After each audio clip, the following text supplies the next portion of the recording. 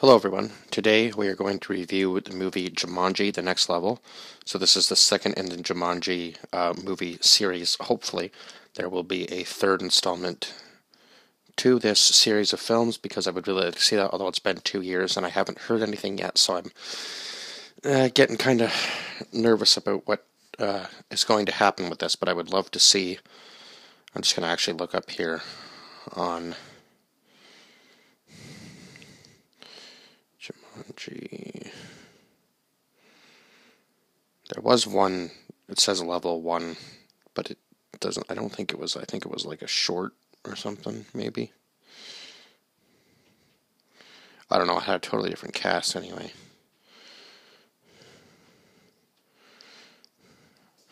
It shows up on IMDb, so I'm kind of confused as to, but it doesn't say any runtime or anything for it, so I'm thinking it might have just been like a short.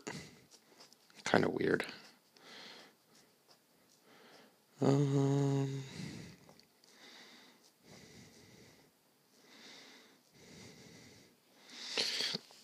Yeah, but I don't see any other results for another Jumanji movie in this series anyway.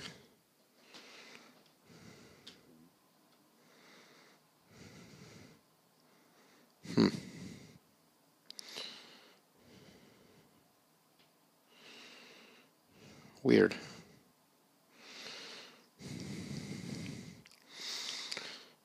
I guess we'll just have to wait and see if there's any announcement about another Jumanji movie, because at the very end of this, it's the game glitches and things from the game start coming in the real world.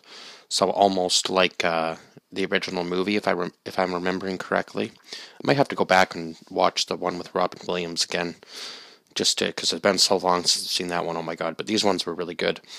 And kudos to Kevin Hart and The Rock on their voice acting abilities, because I don't really know if Kevin Hart's done it in the past, but I think this might have been the first role where The Rock had to do a serious amount of voice acting, because in the first movie, they kind of had to they acted more like the characters, but the voices didn't really change, which I guess wasn't really needed as much in the first movie as opposed to this one, but it definitely added the comedic value to this one for sure, because having Milo, who was Eddie's friend, play the zoologist character, because he talks really slow. So half the time, by the time he was done explaining what the animal was and what it could do, one of them had already died. So it just added to the comedic value. I know they have 3 lives, so they always did have their chance of coming back. But yeah, it was just funny. So unfortunately, in this one, they think that the game is going to be the same, but Spencer goes back in himself because he's, I guess, confused and doesn't feel like he's who he wanted to be, and he felt like the person he was supposed to be when from the first movie, when he was Dr. Bravestone. So he goes back into the game on purpose. Of course, none of them, Fridge, Bethany, and what was the other girl's name?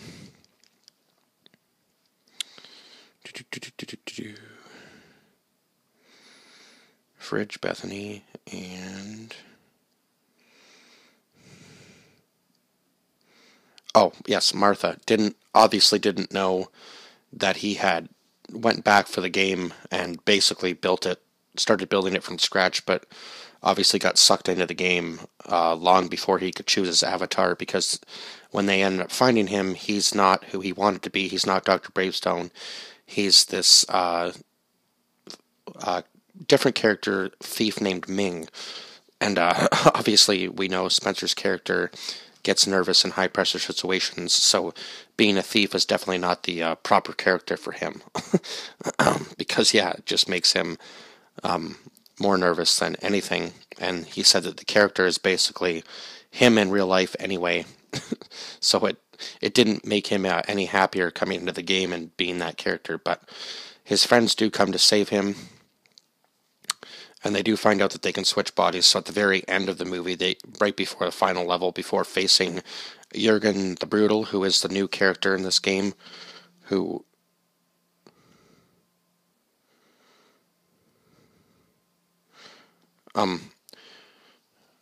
who's the new character in this game that they have to get. It's like another jewel that they have to find, but this one they have to point towards the sun to bring back the entire land of.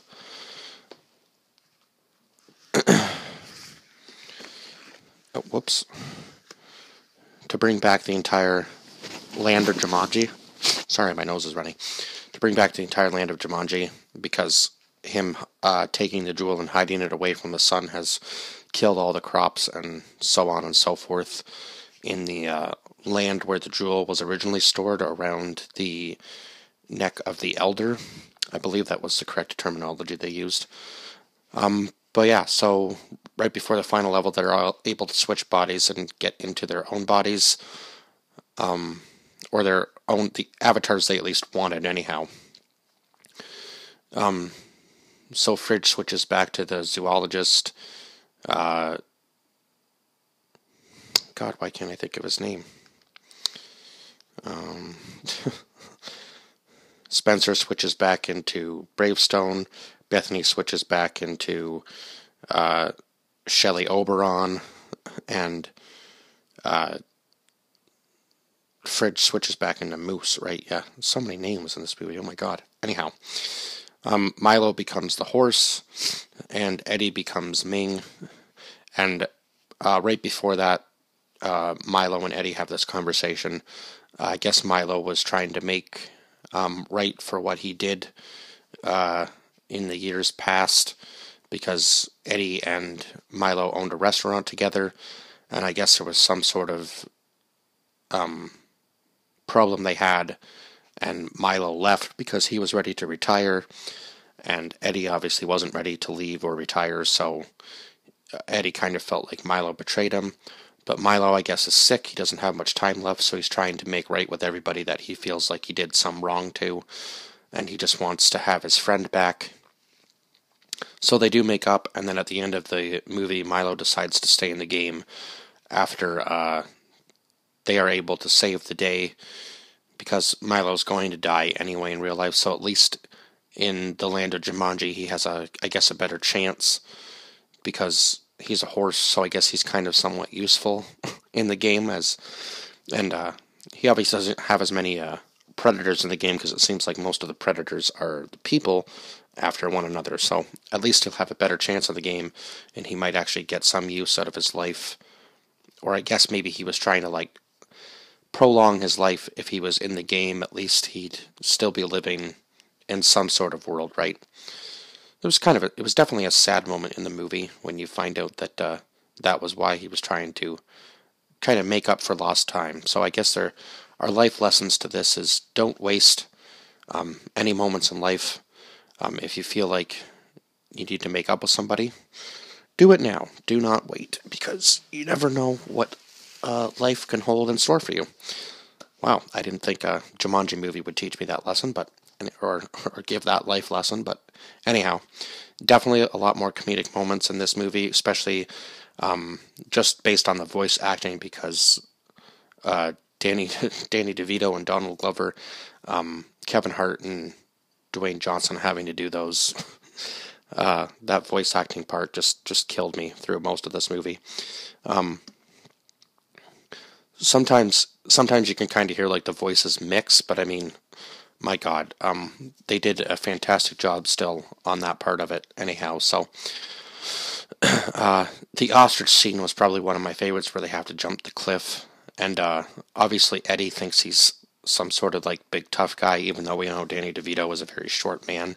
He always acts about 2 feet taller than he actually is, which is funny.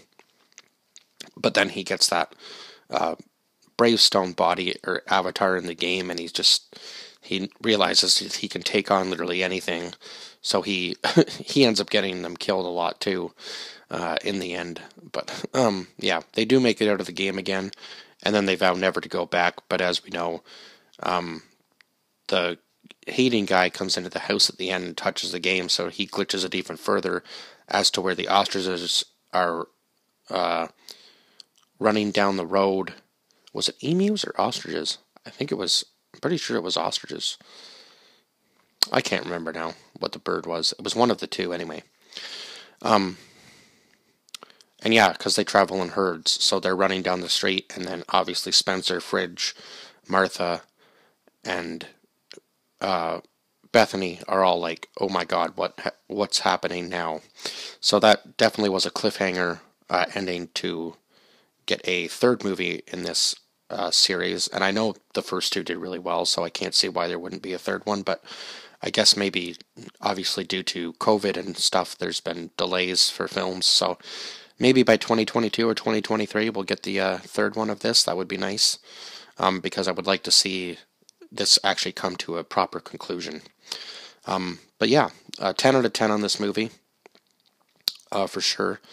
Uh, I think I actually enjoyed this more than the first one, just based on it doesn't even have to be the actors, just the comedy was a lot better, and I think the cast kind of came together better on this one than they did in the first one.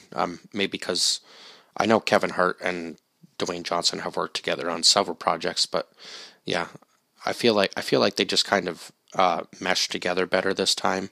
They kind of had that bond now because they worked on one film together, so they kind of knew each other better as opposed to the first movie. So yeah, I believe that's all I have to say. 10 out of 10 on this one. Like, share, subscribe, comment down below your thoughts on this film if you've seen it. If not, definitely go watch it because it's a blast. Action-packed comedy the whole way through, and there's even a lesson at the end. So there you go. There's not much more you could ask for in a movie, really.